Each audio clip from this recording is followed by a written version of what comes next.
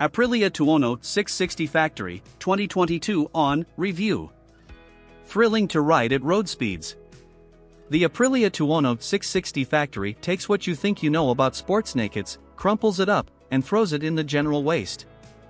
At a smidge off 99 brake horsepower, it's no super naked powerhouse, and its chassis and electronics hardly reinvent the wheel.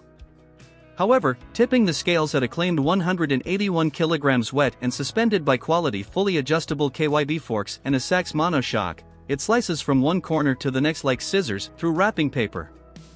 It won't rip your arms off like its V4 Tuono older siblings, but it's playful and predictable, making it a thoroughly enjoyable road bike from the off. Anyone that thinks you need a billion horses and the latest semi-active doodads to have a brilliant time on the road needs to ride a 660 Factory. Ride quality and brakes. Out go the standard Tuono 660's rebound and preload adjustable suspension components, and in comes a pair of fully adjustable 41mm KYB forks and a Sachs rear shock. Not only more adjustable than the base bike, the new kit works brilliantly with the Pirelli Diablo Rosso Corsa 2 tires, providing a composed ride that allows you to fully exploit its twin-cylinder engine without tying yourself in knots. Engine.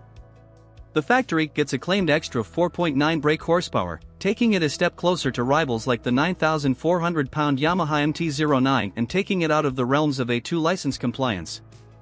Much like the weight saving, it's difficult to say just how much effect the boost has had, but in isolation it shines as a tractable unit that encourages you to chase the revs far into the red.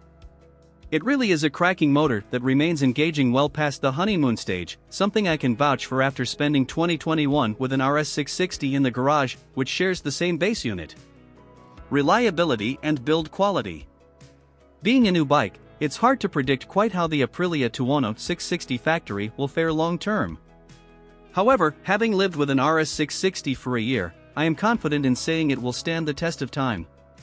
After all, the Factory shares much of the same components as the RS, and all I had to do all year with that was adjust the chain twice. That said, it did suffer with thin paint around the matte petrol tank, the Tuono is gloss, and sprang a tiny oil weep at around 6,000 miles that was easily rectified back at Aprilia HQ. Value versus rivals.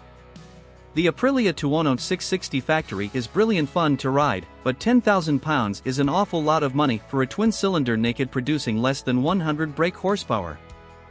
$2,000 less and it would get 5 stars from me for value, but at that price it becomes a rival to the Yamaha MT-09 and KTM 890 Duke, which both produce over 10 brake horsepower more. Equipment. Unlike the sporty RS660, the electronics on the standard Tuono 660 are not lean sensitive out the box, and the quickshifter and auto blipper are an optional extra. And, while the base machine can be upgraded with an IMU for said lean sensitivity, the Factory gets all of these goodies as standard. That means multi-map cornering ABS, anti-wheelie, traction control, it goes on. You also get cruise control, front LED cornering lights and 5 customizable riding modes.